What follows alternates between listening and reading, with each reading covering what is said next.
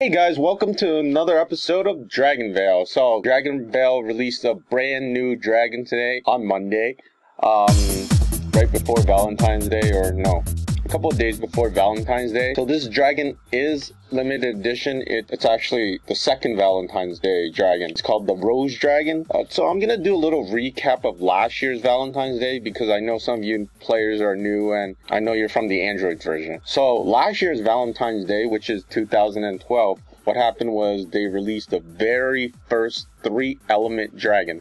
The 3-element dragon was called the Love Dragon.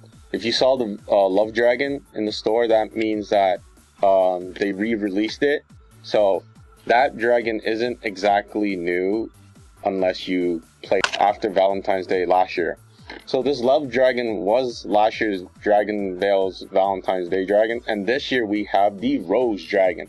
So this dragon is pretty cool because it's like a flower rose type combined with a dragon. Anyways, you're probably wondering how to breed one of these dragons. I have tested this. I got the dragon, I think, within 6 tries. It's not that hard. It's not that easy. One of the main things you have to be cautious about, or something you should know about, is that you have a chance of getting the seasonal dragon, which is 48 hours. And then you have another chance of getting the smoke dragon, which is 14 hours, which is the exact same time for this rose dragon. So don't get too excited until you see the egg, which is like a rose-shaped kind of egg.